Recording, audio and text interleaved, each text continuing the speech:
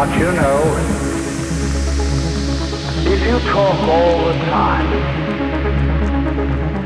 you never hear what anybody else has to say. Therefore, all you have to talk about is your own conversation.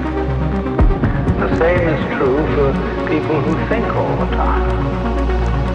That means, when I use the word think, talking to yourself, sub-local conversation, the constant chit-chat of symbols and images, talk and words I just done. Just as you have to stop talking to hear what others have to say, you have to stop thinking to find out what life is about. And the moment you stop thinking, you come into immediate contact with what Korzybski called so delightfully the unspeakable world.